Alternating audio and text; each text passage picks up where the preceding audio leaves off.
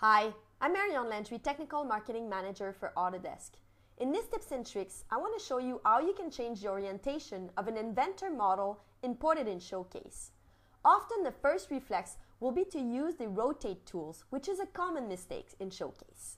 First, I'm going to start in Inventor where I have my model, and this model do have a couple of constraints that I want to import in Showcase or send over to Showcase. So first, I need to check that these drivable constraints are working. So I'm going to hit play and make sure that they're working fine in Inventor before I import them into Showcase. So from Showcase, I'm going to go File, Import, Import File. I'm going to point my .im file. Before I click Import, I'm going to click on the Settings and make sure that I include the constraint.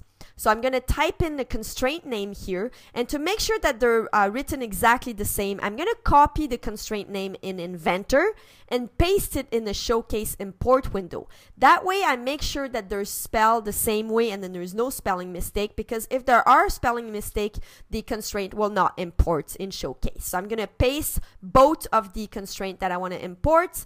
I'm going to click Close on the setting and click Imports, and the import will go through. So of course I have pointed to my project file in Inventor.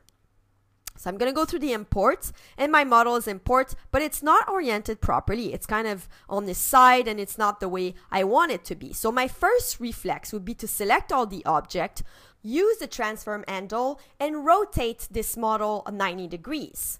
Now you think you're all clear, but when you're going to load the behavior, which are the constraints that you have imported, and start playing them, everything will be screwed up and not playing properly, not behaving in the way that you are expecting it. And that is due to the fact that you have rotated the model, but the constraints have not been rotated at the same time. So they're not respecting the rotation that you have applied to the model.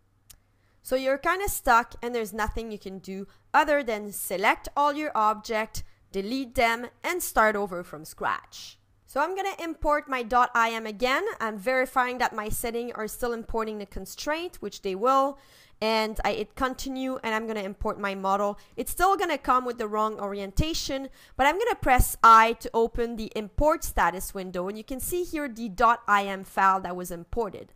Now, if you right click on the .im file in the import status window and go to the 3D model properties, you'll notice here that you can change the original up axis. So by doing so, I am correcting the orientation of my model. If I load the behavior, you'll notice that the behavior are playing properly. So basically, when you work in Inventor, I believe the up axis is Y, and when you migrate to Showcase, the Showcase environment up axis is Z, and that explains why the model comes with the wrong orientation.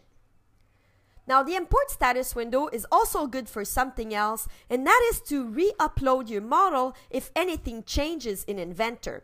For example, if I go back to an Inventor model, and I'm just going to select the body of this object and delete it. And that's going to be my change, just to make sure that it's really obvious. So I delete that, and I'm going to go ahead and save my Inventor model. I'm going to click OK, and my model now is changed. So that means that in Showcase, if I go ahead and save my model, it's going to look at this .im file, and it's going to notice that something is changed from the model, and it's going to notify me that the model needs updates. By pressing the red letter needs updates, the model will re-import again and update the parts that needs to be updated and give me the result. So you see here the body is deleted as it is in my Inventor file. So the import status is good to change the orientation as well as re-upload or update your model from any changes that occur in Inventor.